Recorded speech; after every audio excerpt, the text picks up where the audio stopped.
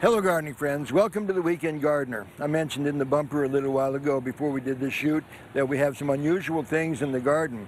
This is in the artichoke family, but it's not an artichoke, it's a cardoon. So you wouldn't expect any of the big chokes on here, but with the cardoon what you eat is the stem, not the leaves, just this stem right here. And that's what you cook, and so that's what this plant is good for, plus it's a great ornament.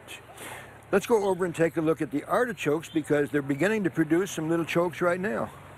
So this is the artichoke. It looks just like the cardoon, except this is the kind that you actually eat. Well, the other one is edible too, but here are the little artichokes themselves. They're just starting to produce. There's a baby on the side. This will probably have 20 of them on there.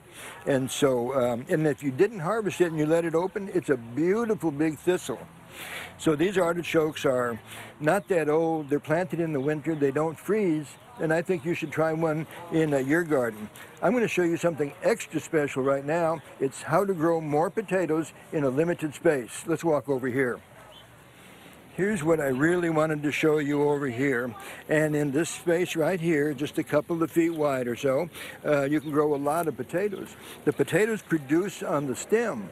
So we planted them way down deep there, and as they grew, we put a little more dirt on the stem. That's what Stacy's doing right now. She's cleaning up the stems, and now she's going to apply some soil around them and produce more potatoes.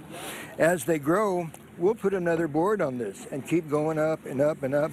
And then when it's harvest time, we'll take them off. And you won't believe how many potatoes you can grow in a small space in your garden. And then right after that, another crop of something else that you choose. So this is another idea for you. And the ladybugs are everywhere too right now. For you to use in your garden, if you have a limited space, a square-foot garden, and one of these potato boxes, and you're going to grow a lot of food in that sunny spot in your yard. For the Weekend Gardener, I'm John Drumgoole.